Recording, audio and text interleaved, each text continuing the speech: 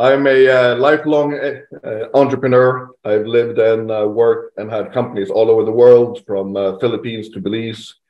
I work mostly within financial technology, but I've also had nightclubs, restaurants, event businesses.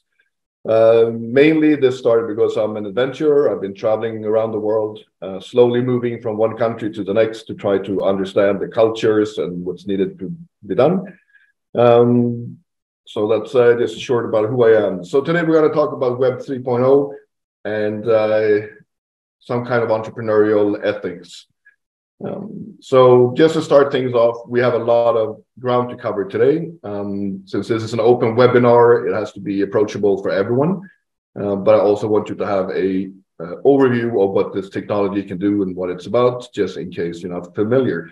So Web 3.0, starting with the internet boom of the 90s with the Web 0.1, which is basically means that information was static. It was presented by us who were sitting there coding. And on the other side was the recipient just receiving the information. Later on came the Web 0.2 revolution. That meant that it became dynamic. We were co-creating. We were doing things together. We eventually got social media. And now we're venturing into 3.0 that, quite frankly, no one has really managed to get a definition for yet. We just know something new is coming. And it seems to be about distributed ownership of this material. That we can all own a piece of the internet ourselves. It seems to be showing that we're going into an increased transparency period, or hopefully we're going into that. There has to be much more interactivity. We seem to be able now to interact with the hardware in a way that I've done before. And what we're going to talk about mostly today is the blockchain technology that makes it possible to have a technology that is backed by math, not by name or trust. So the part of this that we will mostly focus on, as I said, is the blockchain. However, I am part of various companies. I'm part of a metaverse company that is consulting for and helping companies like Meta. We work with Fujitsu, Siemens, IKEA, and a lot of brand names to kind of show them what is possible to do on the software side of the metaverse. I'm not going to focus very much on the hardware side of anything of this. I also work with intelligence, artificial intelligence, but that is not my area of expertise. My area of expertise is the bridging of the crypto technology and economy with the legacy economy, as in the fiat-based monetary economy that we're used to living in. And that is really, if we go deep into it, that is what it's all about. We have the capability now with crypto. We've solved a problem that's been going on for tens of thousands of years. How do we keep records without having a centralized power telling us that this is the correct records? So what happened here is that we managed to get to a point where math in itself was able to be behind us and do the actual trust. So I can see in these records that are shared among all the nodes or all the people around the world that are participating in the system. I can see all the transactions going back and forth. I don't have to trust anyone who says, look at me, I have a big bank, I have a big building. What I need to trust now is the records that they keep. So that's a basis of the blockchain.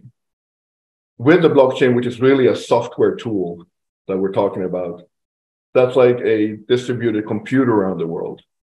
On this computer, you can run code. That code we normally call smart contracts.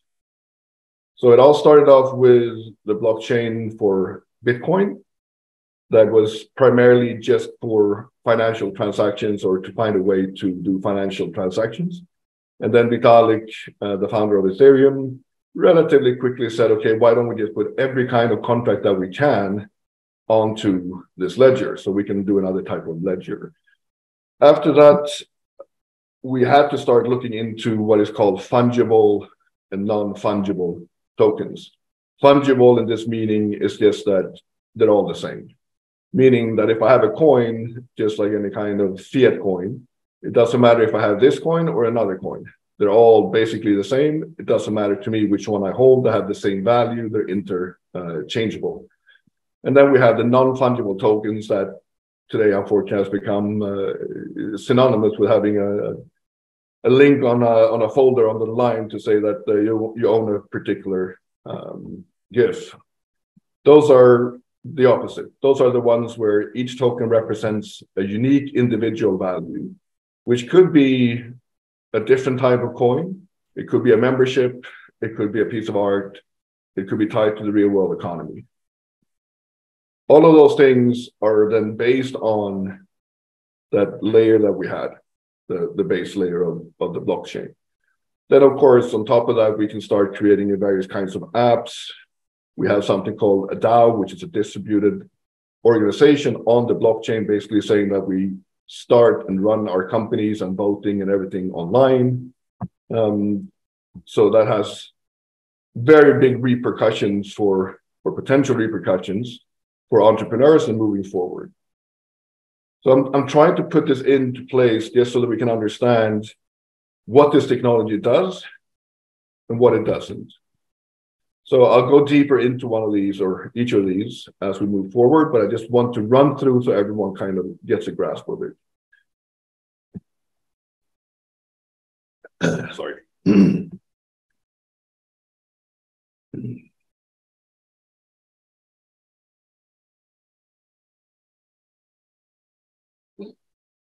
So if you're looking at any product or any company that you're trying to build, you're trying to provide something for a client that they need.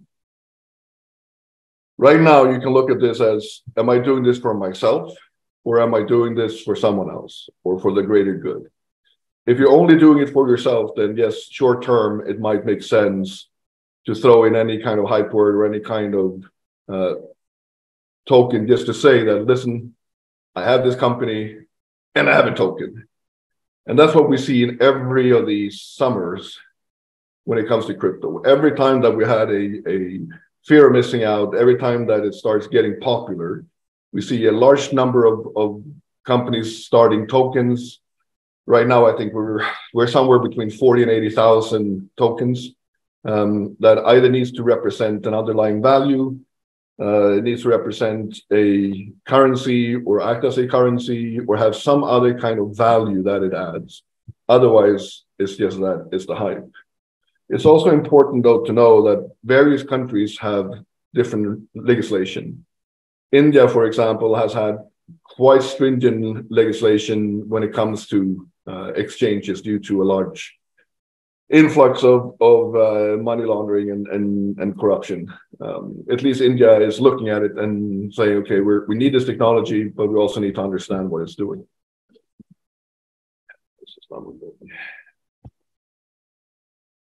And again, then if you're looking at the software, not the hardware, because if you're looking at the hardware, we have different layers. We have the computers are behind it. We have the nodes. We have the infrastructure, the hardware that makes this possible. That used to be centralized or is normally centralized within a bank, government, or someone telling you that, trust me, this is the information, we'll keep it safe. You don't have to look at it, but we know that is correct. If you then distribute that into a lot of people, that means every home computer, every gadget, every thing that has computing power could theoretically be connected to the decentralized network node.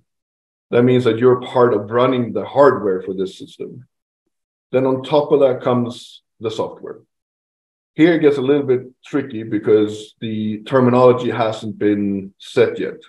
So we normally talk about layer 0, layer 1, layer 2, layer 4.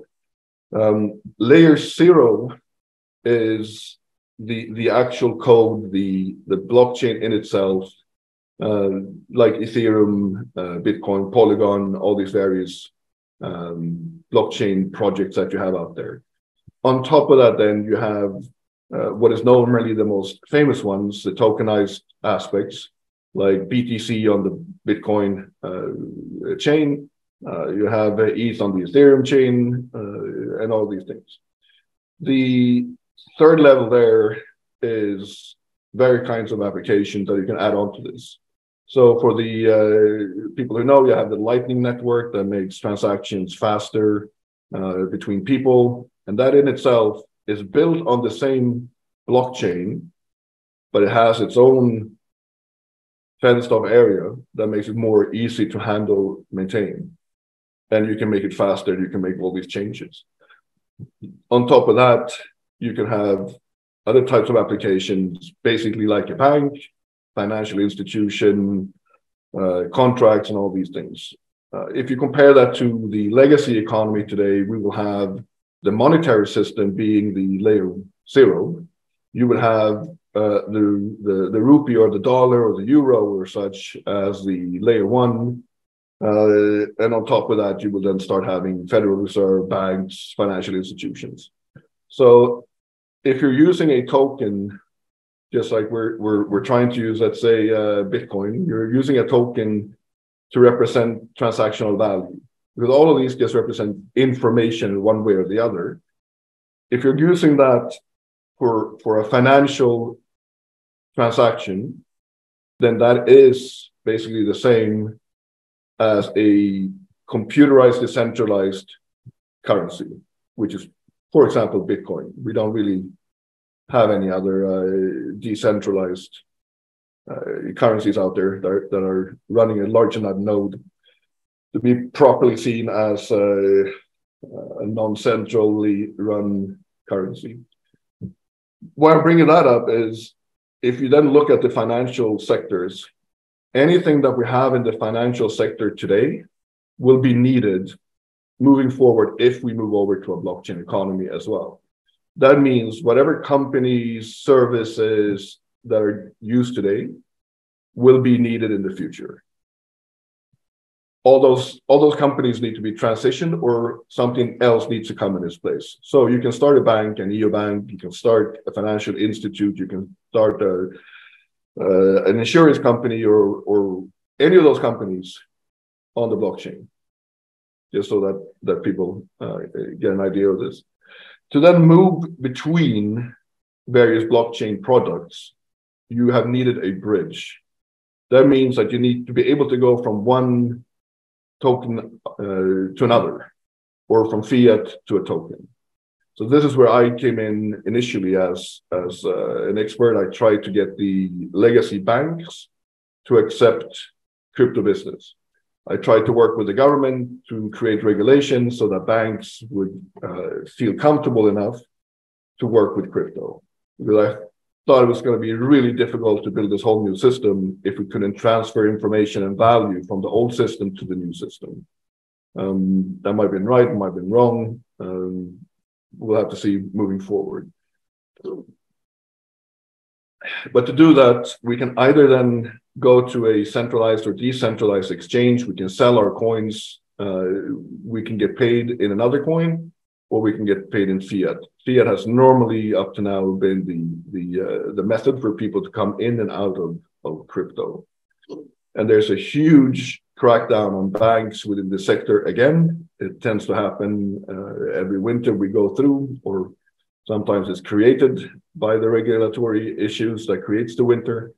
But we are in that position again now, where there's a huge opportunity to step up and solve the bridge and the on-off and the on and off ramps, so you can get in and out of crypto. So I run a company out of Dubai that is called Funded by Me. It is a crowdfunding platform connected to a financial institute. The idea for this has been that we want to be able to prop up companies that have good ideas. We want to be able to raise money and help them throughout the process. So I see a lot of companies running through. We have 30, 40 companies every week that come in on the startup side asking for help. And then we have all the companies that we worked with before, and we have the larger institutions and all this. This means I get to see a lot of companies. I get to see a lot of what the VCs are saying that they want to invest in. I get to see what the regular people feel like they want to invest in. And I started this company and I decided to do it in Dubai because we have regulations, and I wanted to be regulated so we can move forward, and I wanted it to be possible to add in a tokenized aspect of that business. Unfortunately, 99% of the companies that come to us when there's a connection to any kind of crypto or blockchain technology are either downright frauds, or more commonly, they're companies that wouldn't work without a token, have no real value to have a token, but throw it in as buzzwords. And if that is not clear to people, if you cannot run the company without this technology, you probably cannot run it with. There are some exceptions, but most likely, if you cannot run it without, you cannot run it with. And I can use an example that I put here, the influencer coin. Someone that I used to work with decided to get into the crypto scene and start creating coins, not because they were needed, but because he could sell them. So the influencer coin was supposed to be this coin that influencer used to pay and send money between themselves, which I guess could be it could be a value in that.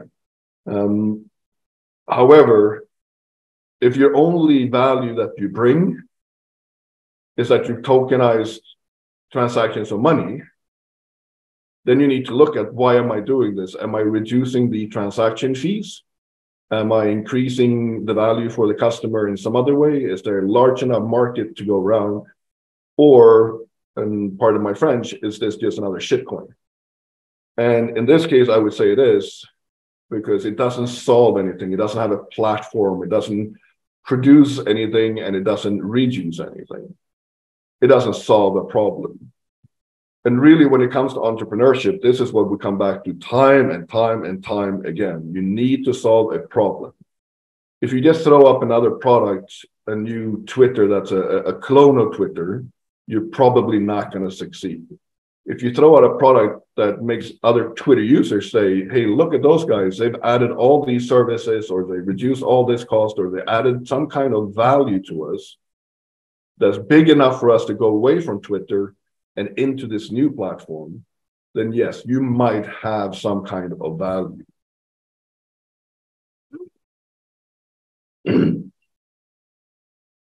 Sorry.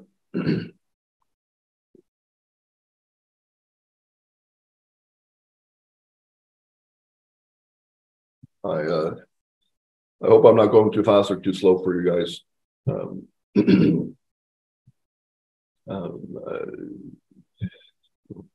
Bit too sick to keep a good thread, I think. So yeah, so you need to build value in the positions that you're positioning yourself in. I'm going to throw out some business ideas in a bit. When I present those ideas, I don't normally even say blockchain. I don't say token, crypto, anything like this. I feel that the companies that we're building are strong enough not to have to do these buzzwords. I feel that we're creating value for all sides that is big enough.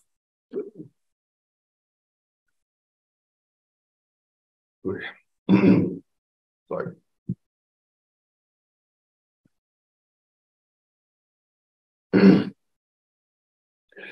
To be able to do that is why I was trying to go through the underlying technology so we can understand it at least on a simple level. If you don't understand the technology that you're using, or someone in your company understand the technology you're using, it's also most likely not a good idea to be using that. Moving forward, we will see a number of things happen. As we move into this Web3 environment, we're going to put more and more and more information onto the cloud or onto the internet. All this information needs to be secure one way or the other, because this is what the the underlying technology is doing for us and what the economy now is going into being based on is your data, is your information, your data. That data needs to be kept safe. If you put something onto a blockchain that is supposedly immutable, as long as that blockchain is distributed enough, that information will be secure and safe. And it won't be possible to change it. It won't be possible to manipulate it. However, if you put bad information onto that blockchain, you create a situation where that information is secure, but it might not be accurate. To take a simple example of this, if we create, as many people are trying to do, a blockchain where you put your school credential, your educational credentials, that will make it so much easier if you're trying to apply for a job or you're trying to go from one school to another, from one country to another, because you're not going to have to go through this process, as I'm sure most of you are familiar with, of having to take actual papers, getting them stamped everywhere, and going to the embassies and all this, just to be able to show someone and look, this is a true copy of my educational certificate. However, of course, if I buy myself a certificate from a school, and that school has the capability of uploading that certificate onto the cloud, then we just validated a certificate that's fake or a degree that's fake by putting it onto the blockchain and therefore making it immutable, making it true online. So shit in, shit out. And I take this as an example because every single project that I've seen so far that works with taking information from the real world onto a blockchain forgets about this step. One way of doing this would be to transition from the system that we have today onto centralized ledgers. And then that information can be shared with non-centralized and centralized ledgers. That way you have digitized that information, but you're still backing that with saying that this or that university is backing my data, or this and that government is backing this data. The same can be said for let's say your medical data and whatever data that you're working with. So here I'm going to give you the first advice if you want to move forward and create a company that really needs to be created, that there's huge value in creation of, and that is a privacy and information sharing tool. I normally say, I've been trying to develop this for myself for a while. I don't have time to develop everything that needs to be done. We need much more people to come in and deal with all these projects and deal with all these solutions that need to be built. Instead of running off and building something that doesn't need to be built, let's make sure that we build some of these things that really, really need to be done. So again, I'm going to use a real world example to make it easier. If today you buy a Tesla, that car, like most of you would know, is a computer on wheels. It's a robot. It keeps taking your data. It keeps track of most of the things that you do. Did you press the accelerator? How are you? What kind of input are you getting into the car? It then checks how many accidents do you have. Based on that data, Tesla is then able to provide you with insurance that is not just based on your age and where you happen to live, but your actual driving style. And therefore nudging you into being a more safe driver to make sure that you get lower prices for your insurance. The downside here is that Tesla has all your information. They have a centralized network with all your information. That means it's liable to be hacked. You have all these issues that you have with centralized databases. But as a client, you might want the insurance company behind this to know that you're a good driver, but maybe you don't want to tell them how many children you have in the car. You might not want to share the camera. You might not want to share your data at all. If we can find a blockchain solution that bridges, again, I come back to my bridges a lot. If you can bridge those two needs, then that would be a huge product. If you can make it so that the centralized company, that is the insurance company, that has a logarithm or a way to calculate the risk profile of how you're driving and giving you a price, if you can provide that information without giving it over, just like I come in from my side and the insurance company will want to know, okay, what's your age? How do you drive? And all these data. And then with that data, they can say, okay, you're a category 1, 2, 3, 4, 5 risk and give you a price. The company doesn't want you to know how they get to that price. They don't want you to know all the time. It's all these secrets that we have in our companies. They don't want to know how we do the business. You, on the other side, don't want them to have data that they shouldn't have. You don't want that data to be transferred to their database where it can be hacked and stolen by other people.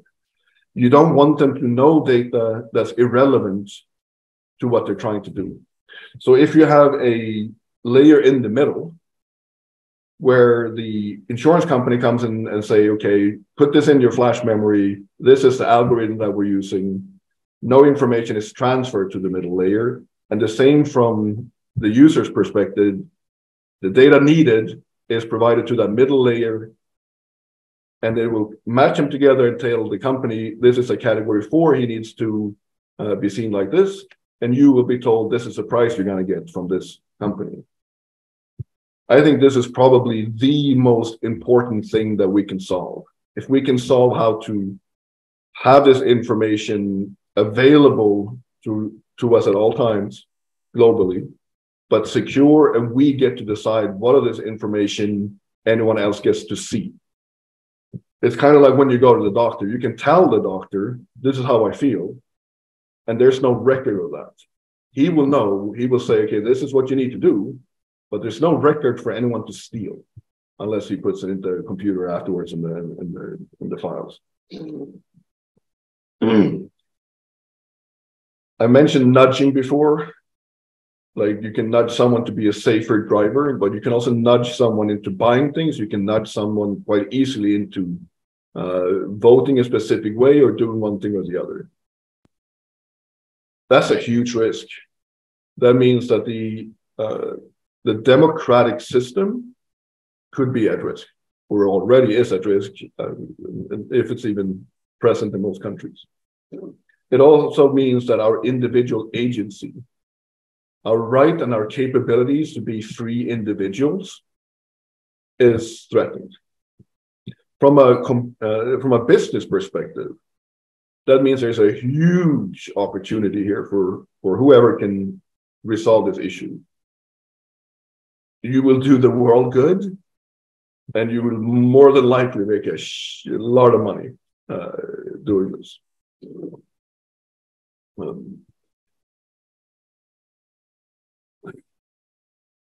The company that I happen to run, or one of the companies I happen to run, the crowdfunding and financial institution, I wanted to have the crowdfunding aspect there to help people come into entrepreneurship, to get educated about what we're doing, and to have a possibility to invest on the same conditions as the big boys. The crowdfunding aspect of that is peer-to-peer. It's company to peer-to-peer. It's the same thing here. If we can put in blockchain technology, we could, for example, reduce the transaction cost as long as you stay within our system. You don't have to pay every time that you're making a purchase or every time you sell. We're also trying to connect this into the centralized database that the government is running. And through that, be able to say, we have taken a share certificate. There used to be a piece of paper that was stamped and documented and all these things. And we turned that into a token. All the information needed for the sales and purchase and transfer of this asset is there.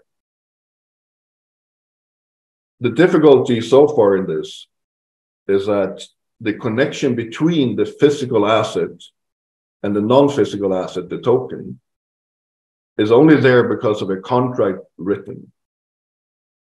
The upside is that if that blockchain disappears, the share certificates are still registered in the centralized government database. The downside is, how do we prevent double spend in this case? How would we make sure that no one sells the equity aspects without selling the token? It's the same if you want to go into real estate. We can tokenize anything we want. We can say this building is now tokenized. We split it into these tokens and you can invest in it.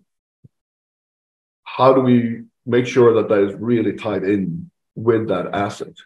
That's a huge thing that needs to be addressed. It's a massive opportunity to move forward into.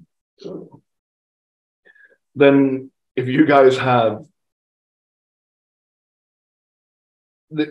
another issue that we have within the business community is that if I give money to a company, I might be able to somewhat influence what they're doing through my shares, my votes. But a lot of the time, it's the largest shareholders are able to put someone on the board that's supposed to represent your rights, but it's an indirect form of governance. If we use a DAO, a distributed autonomous organization, we can put all those voting systems, transparency systems, all of that into a smart contract. The potential of running that way is giving the investors much more power and leverage. With that, you can put in whatever rules you want to, and you can also put in what we today have the compensation packages, but you can also put in ways of pulling your money back. You can have a vote to say, listen, it didn't work out, let's take the money back. You can put into effect various controlling aspects saying that, yes, we have all this money in the bank account, but we'll only give the mandate for you guys to use a certain amount of money. All of this is possible within the non-tokenized economy, the non-blockchain economy. Just makes it a lot easier for everyone involved to kind of move forward and keep control of what is happening and keeping engaged with that company. Another thing that really needs to be solved is, of course, the global financial system. That's what I got into blockchain all the way back in 2009 when it came out. We can either look at that as we need to solve the entire financial industry problem in one go, or we can look at it, okay, we need to solve this in many, many small ways. Like I said, I got into this and I really wanted to make sure that we have the bridges between the banks and the crypto companies. We are now in what is called chokehold 2, where especially the American government, but the UK government, some other governments are starting to feel uncomfortable again with this asset class and with this technology. So we have a crackdown on banks that are willing to work with crypto companies. And we've seen especially 2 of these banks in the US called Silvergate and Signature. Silvergate very quickly, a few years ago, started taking on the crypto industry and the tokenized industry, providing them with a banking alternative. There's only been very few banks around the world that have been willing to do this properly. What they then did is they also built a system called the SEN network, the Silvergate Exchange Network. I'm bringing this up because what they dared to do and what they had the balls to do is that they offered through this network, they offered clients to tokenize their assets in the bank. So more or less creating a stable coin backed by whatever money you had in your account.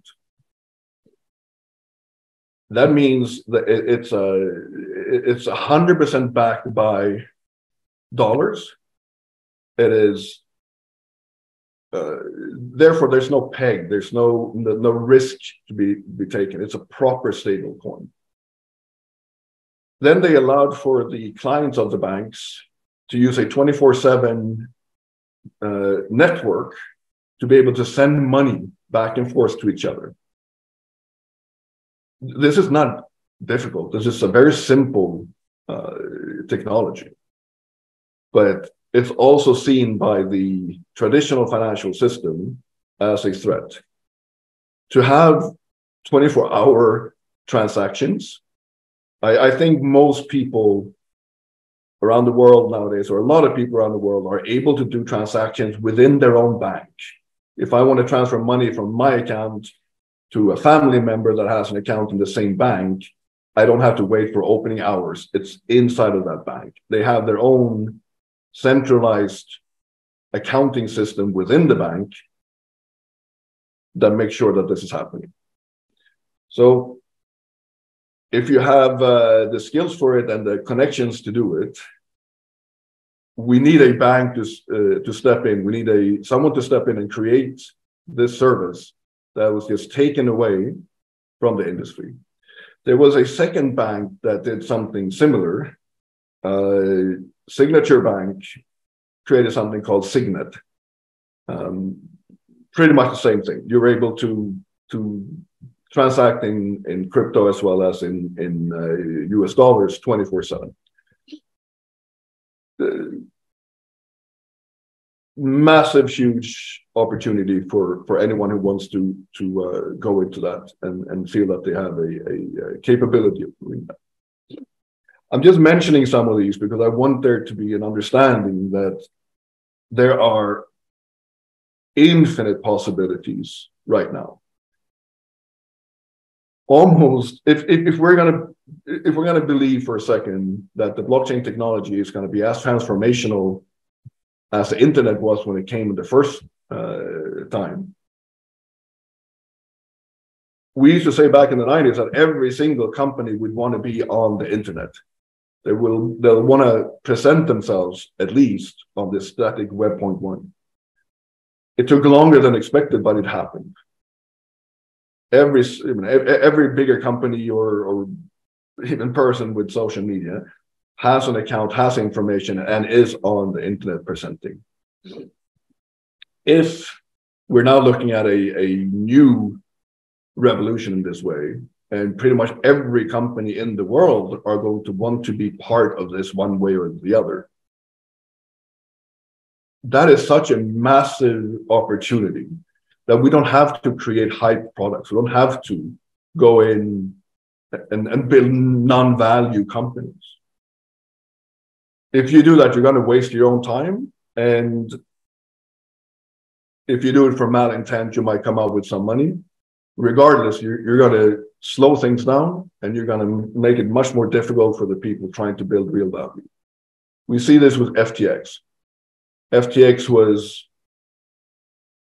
to most people in the business, FTX was a clear, I have to choose my words carefully here. It was clear that something was not right. Some companies start off with good intent and turn bad. Some go the other way. The biggest exchange in the world has a very murky past and are doing things around the world that are very dubious. But now they're getting regulated and they're potentially helping bring the business forward.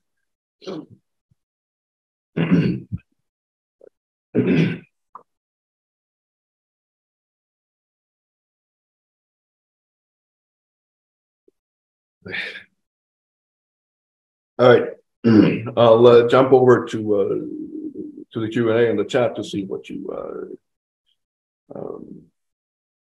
you're asking. Is it true that we put low value, we will get more over time? So Sanjit, if you wouldn't mind rephrasing that question, it's difficult for me to understand. Can Bitcoin be separated from the blockchain? No.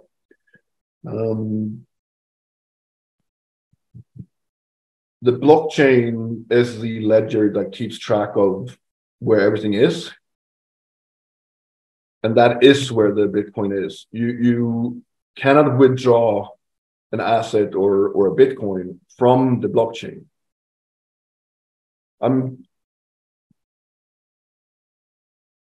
You are able to use it offline. You don't have to be online with the blockchain. I can, for example, so Bitcoin is only really, like I said, it's the information that's being kept on the blockchain. When you have a Bitcoin, you get a code that you can use to show I am the real owner of this asset, of this Bitcoin, and with that I can transfer it to someone else. That means you can take those codes and you can put it on a piece of paper, and you can walk around, you can give that piece of paper to someone else, just like cash. And that transaction will not be registered on the blockchain, but you still have access to that Bitcoin. It's yours now. This is actually a very good and an interesting question. My belief when it comes to Bitcoin is if you look back to the original Satoshi Vision or the original document, what is outlined is a currency that is potentially meant to be used instead of the financial system that we have now. It looks like it was going to be mini payments as well as larger payments. But because of how it's been implemented, so I'm sorry that I'm jumping back and forth now, but to make this clear again, the blockchain or this information, it's just that it's information. It's software, it's a code. Even Bitcoin is software and a code. So if we don't update software, someone will find a way to disrupt that. They will find a way to hack it, or we might just find that there's something wrong in the code that we need to fix. So Bitcoin today is not what Bitcoin was in 2009. It's changed. We had something called the block wars about how much information should be in each block. And there's been all these updates that have been done. Currently, there are 7 or 8 people with the access and capability of changing the Bitcoin code. So in one way, it's a heavily distributed, decentralized network where the compute power is being delivered by a lot of people around the world, miners and private individuals alike. However, it's centralized in the way that a very few number of people are able to change the code. They have the power to change it. The safety is that it would lead to a hard fork, and it would split into several units, and you still have the information, so you can hopefully restore that if someone would do it with malintent.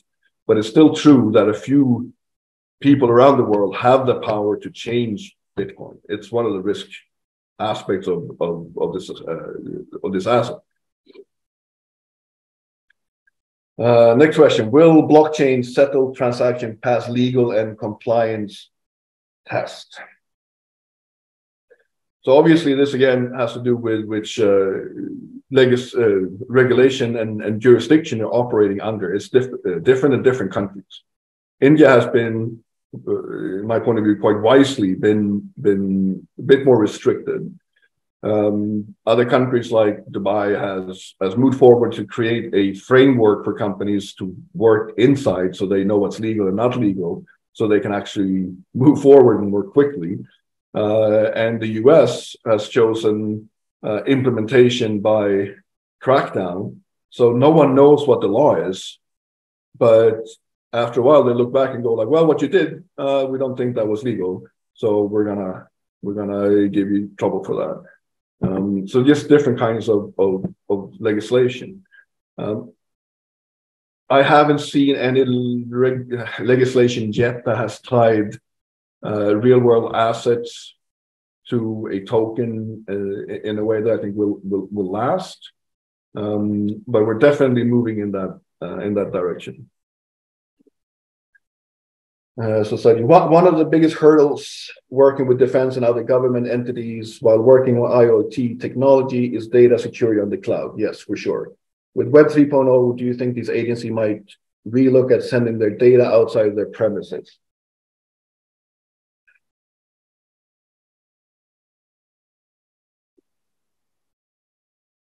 Again, a very good question. You've highlighted the risk of data security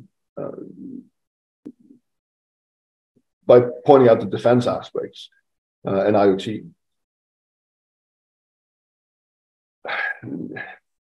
I have an IoT company as well, of course. With the data we can bring in from IoT, even if we're looking at private data, that's a lot, and it's very important. When you look at any kind of company that don't want to share that data freely, we need to protect it. If you're looking at defense, which, to be honest, I think payment systems now are part of the defense infrastructure, and a lot of things that haven't been seen as defense and haven't been seen as government business before might actually become government business now, because the risks are going to be so big. If like the country I'm in now, Sweden, we've had some of our supermarkets hacked. We've had the payment system hacked, which means that suddenly you're in a store, you can't pay for anything because we don't really use cash. Cash here is very rare. We really need to step up in this in every single way, every single way. I believe that the data will be categorized more in an onion style, where certain data will be open to the public, certain data will be kept inside of your centralized ledger, some data will be put on the various kinds of blockchains. And as I said before, what I think is the solution to this is that you don't actually send any data whatsoever. You have a middle layer that will instead of collecting that data, it will look at that data and provide the information needed. I think that's the way to go. There might be other ways of doing it. If you guys have a brilliant way of doing it, please step up and do it. Can we use BPM front end to a blockchain database for a secure workflow? Yes, for sure. Will blockchain affect the traditional banking system? I would say it already is.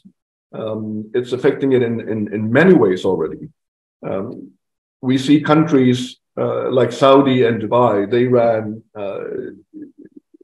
inter-central bank transfers with blockchain years ago. The banks are moving into this. You might be familiar with CBDCs, the central bank digital currencies. Very simply put, that means that the government takes control of the currency, but the currency that they take control of is programmable. What that means is that I can put in code saying that this money here is only valid for a certain amount of time, or this money can only be spent on a specific type of product. it gives the government a measure of control that was not there before, and also with that the capability of collecting huge amounts of data. We see private companies like WeChat doing this already. There are several Chinese companies that are able to look at your transaction data, your personal data, and how you move around and all these things. Now we are potentially giving that power to the government. Sweden is again an interesting example, because here we actually do believe still that we are the government. We rule our own country, and we feel that the political system is so small that it's still representative of the people. Because of that, we sort of trust our government, which means that it's going to be so much easier for them to implement a CBDC here than in, let's say, the US, where the citizenship have a strong feeling of doubt when it comes to the government, and don't trust the government. If we have a CBDC, that also means that instead of a bank account, you will have a wallet, just like you do with any kind of other blockchain technology. So the government can just go out and say, okay, here is a wallet given to every single citizen of this country. And that means the financial system will become direct. Because today, the governments mostly tell a central bank that they want some more money. That central bank creates that money that then goes out to the commercial banks. The commercial banks then use that for fractional banking reserves, which means they create even more money out of that original money, and that is done by private institutions on the way that are making money out of this. Instead, we could, in theory, then have the government be the bank. Everyone has an account with the government. If you then want to do boosting of the economy, quantitative easing, whatever you want to do, you can just put money right into people's accounts. You don't have to find some way to go around it. So yes, for sure, it's gonna affect the traditional banking system. And like I said, with Signature Bank and with Silvergate Bank, that had the audacity to actually automate the system, they took the blockchain technology into the financial world and very quickly showed that, listen, we don't have to have these old systems running on BASIC and COBOL and doing SWIFT transactions around the world on all these various systems. We can run it on a software that makes it 24/7. Again, being Swedish, this is hilarious to me because we've been doing this since the 90s. I mean, I can transfer money within basically all the banks in Sweden instantaneously. I can transfer money to any citizens in Scandinavia instantaneously at zero cost. This is technology that's already here since a long time. We have digital identities. In a way, we are already where other people are afraid their country is going to go, with the difference that we feel that we trust the government. Of course, that means whatever people come into power next inherit that system, and they might not be as friendly and nice, and so with power come great responsibility.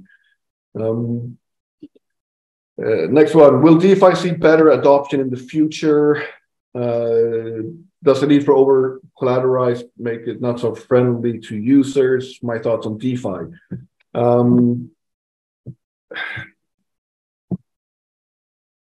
It is my belief that we need to have some information in centralized databases for speed, proprietary information, and all these things. But I also see that a lot of this could be replaced with peer-to-peer systems. I don't really see the added value and benefit to having centralized organizations doing this.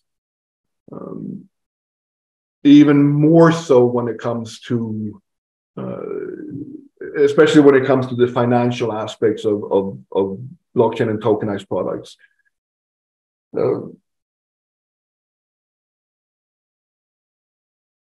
It's so easy with technology now to create peer-to-peer transactional systems, and where you're able to transact and go between different blockchains. So if I want to change one, let's say in Ether for a Bitcoin or whatever, I can very easily do that on the DeFi system.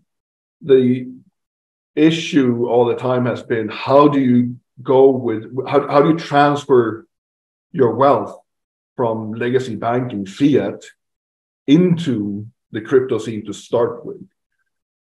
You either have to take existing wealth and transfer that, or you have to create new wealth inside of the new system.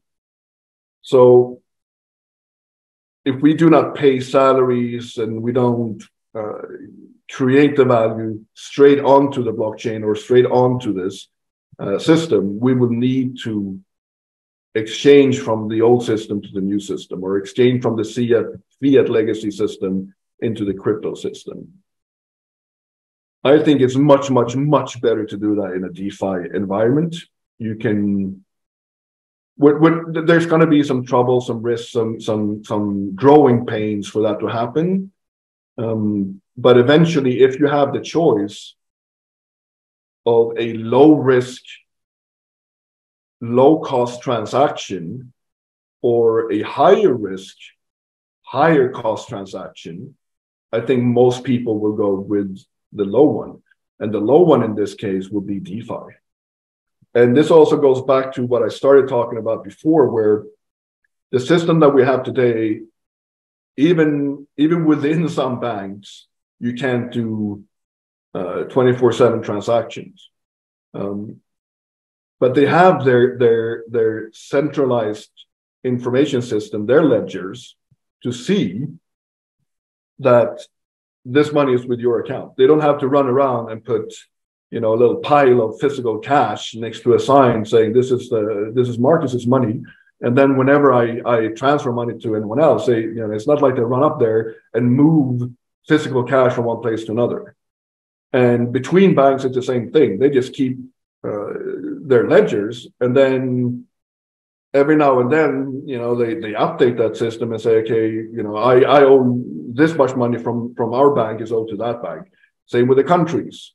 We put the gold with Federal Reserve, and we hope that we can trust Federal Reserve to keep that gold and not spend it and still tell us that it's there. All of these risks are in that system of centralized governance. And as we've seen now with many of these centralized exchanges, when you move your asset into their system, they have control of that asset. They also, the most people do this because we have this feeling that we want to trust someone and not something. We don't understand the math. We don't feel comfortable with it. We want someone to tell us, listen, you're safe. It's all good. So we go looking at these banks, and then the government are saying, yeah, don't worry about it. If something happens, we got your back. If a transaction is made and it was faulty, you can get your money back. And that's what we hear with, for example, Bitcoin, is that its energy consumption is horrific. It's slow. It doesn't have enough bandwidth. It's difficult to use, which it is. A transaction that's been made, if you make a mistake, too bad, which is all true. It's also true for the fiat system if you look into it, but it's all true. And that is where we can build all these companies and all these services on top of that. So I look at Bitcoin in the future as more of a settlement layer, meaning we're not going to pay each other with actual Bitcoin, with actual Bitcoin transaction on the actual BTC network. if I give you a little bit of money, that doesn't need to be written into the BTC blockchain.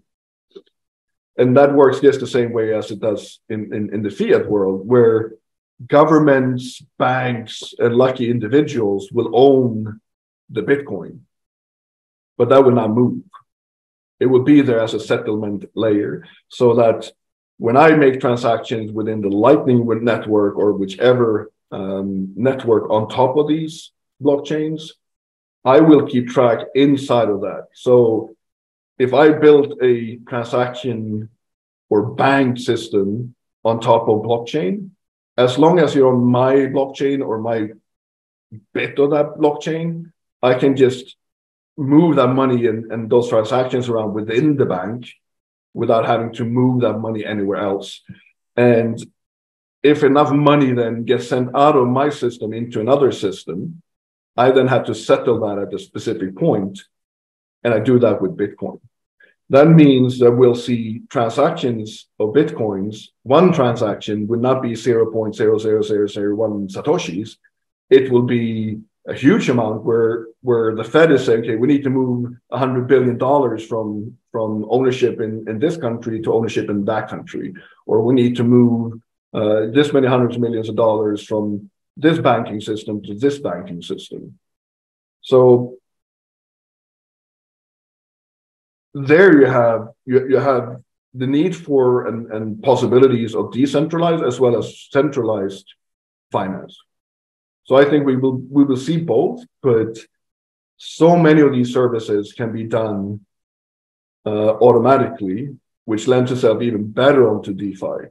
And I think with future programming, we will find ways of doing a lot of things. It is possible, for example, now to put NFTs, as in GIFs or whatever art, onto the BTC blockchain. It wasn't possible before. It is technically possible to do anonymous transactions, or at least transactions where you don't know the amount of or the type of information sent. You just see that there's been some kind of exchange between A and B. You wouldn't know if that is a message saying hello or if it's $100 billion. This technology is very nascent. It's very new. And we're going to see so many different kinds of use cases and technologies grow out of this. What are some of the interesting applications, use cases in the metaverse that you've come across? I have to admit that I'm still a bit of a metaverse skeptic. I didn't really jump onto Second Life, even though my country had an embassy there in the 90s. I feel that technology is nowhere near where it needs to be, especially not on the hardware side, to create a metaverse. If we are to look at this and compare to older, to history, the internet was driven largely by informational transactions and porn. It is, in my point of view, is actually quite likely that we will see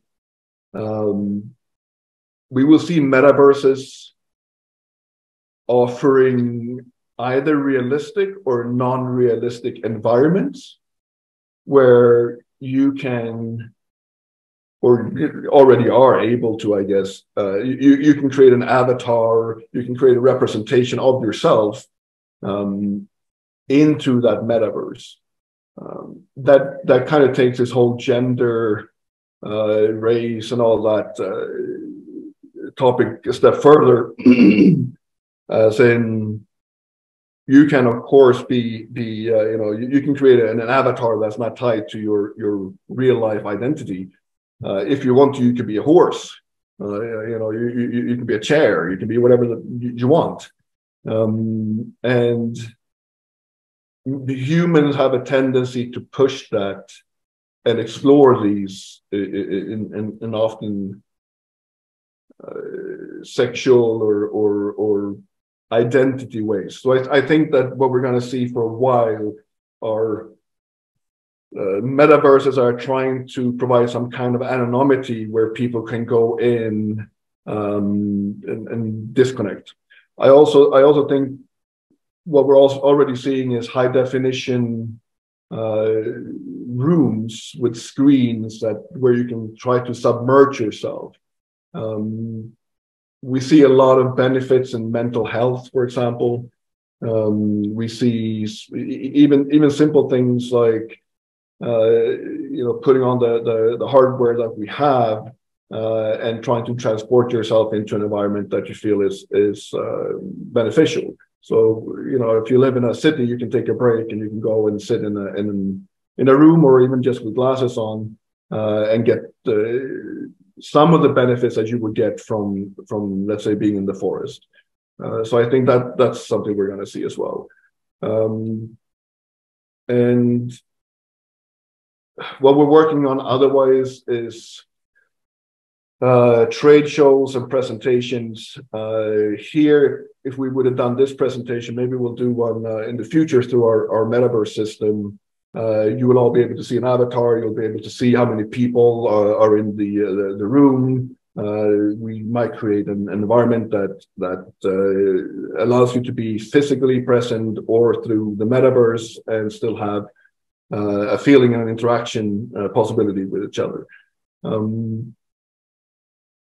There's a lot. I mean, obviously there's a lot. You can do so many things with the metaverse. The biggest draw there as well is data. Just like with everything else, you're going to give up an amount of data that we just cannot fathom today, and what that would lead to, I have no idea, to be honest.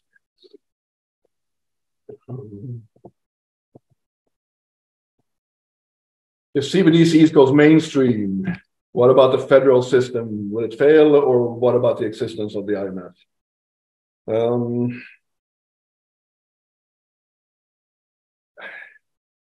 CBDCs are interesting. They present a clear upside and a clear downside. The downsides are mostly power, centralized power.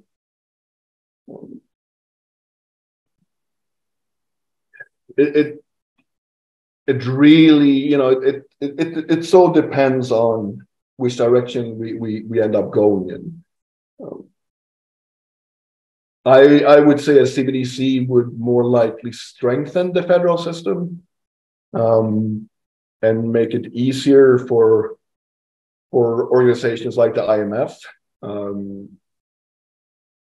It's like the federal system or IMF on steroids. The IMF, so far the IMF has come in and said, we'll lend you this and that much money if you do the following steps. Now they can basically come in, or they with a CBDC back or a token back currency, they can come in and just give you the money because they can just take it back with a push of a button, or if they see that you're using that money on weapons when the IMF wants you to use it on crowd control or whatever, they can just make sure that that's the only way you can use it. So CBDCs is a relatively new term, but this is also, like I said, I got into this because I believe in individual freedom, and I think the financial system is incredibly important, and that information is pretty much all we have when it comes to individual freedom.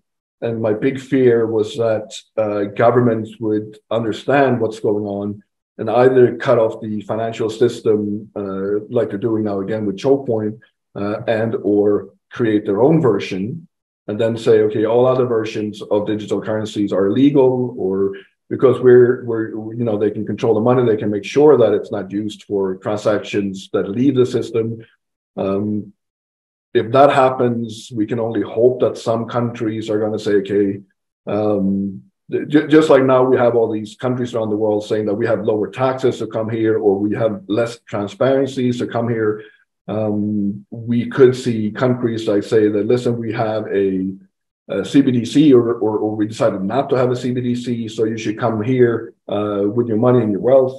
Or they might be saying that, okay, so in the US, you're not able to use your money to buy digital currencies, except for the Federal Reserve digital currency.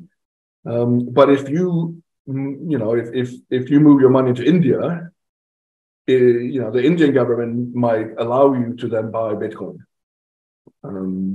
If all the governments come together and say, hey, listen, you know what, we're not going to allow that. Or we might see fractionalized systems. We could see the BRIC countries go together and create their own monetary system, their own CBDC to be used within their countries. We will most likely see specific CBDCs or chains for specific use cases. So you might have a rupee that can be used for normal people, and then you might have a different rupee that's used for oil purchases or for whatever use. We might see a plethora of different payment systems for different people, which is also a very scary thought.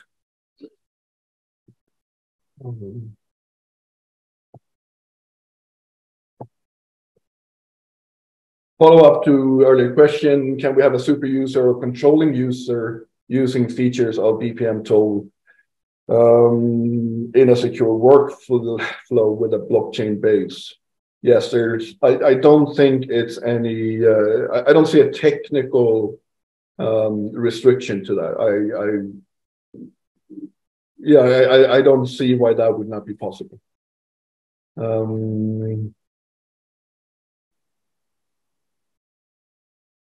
How we can support as a blockchain for launch an NFT and deal with Indian crypto laws for monetization.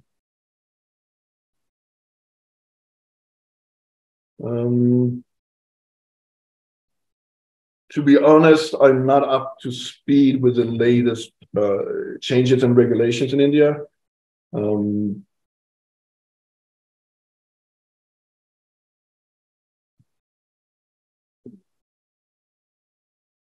I mean, there are such blockchains already. I would just have to say that I don't have enough. I don't know enough for that to be able to answer it.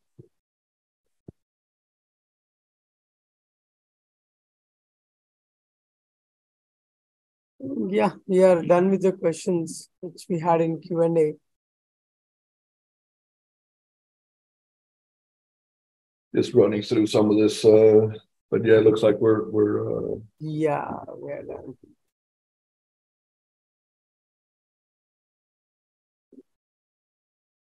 All right, everyone. I apologize for sniveling and being a bit well, whatever I am. I apologize for that, but I hope this gave you something. If you have any additional questions, please don't hesitate to reach out. I'm sure that Vimlesh will be able to help with that as well. You've seen my details. So yeah, please don't hesitate. I get a lot of requests, obviously on LinkedIn and such. So if you are to add me or try to send me a message or so, please put in the headline. You can put TimesPro or something that I know that is related to this. Otherwise, I'm bound to miss it or answer you in 12 months' time. Great. So it was thank you, Marcus, for your wonderful session. In fact, we have exceeded more than 1 hour because the session was so good and a lot of people were asking questions on a few things. So once again, I really thank you, Marcus, for taking out your time and all the way joining from Sweden. It was a really insightful and wonderful session. Definitely we'll plan one more session. 1 hour is not sufficient to answer all the queries. So soon we should plan one more session for all the Indian audience. And thank you for everyone who has taken out your time on Saturday morning and joining us for this TimesPro Tech Saturday Web3 webinar.